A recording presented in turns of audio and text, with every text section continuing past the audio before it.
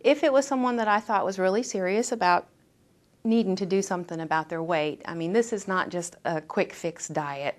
This is for people who have weight problems, who have health problems, and they've tried and it doesn't work. I mean, there's just issues that there are some people that can't just diet and lose weight.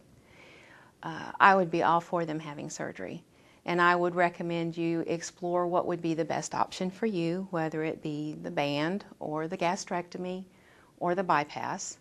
I think it's real important that people are informed, and that's where Dr. Rutledge's seminar is so helpful.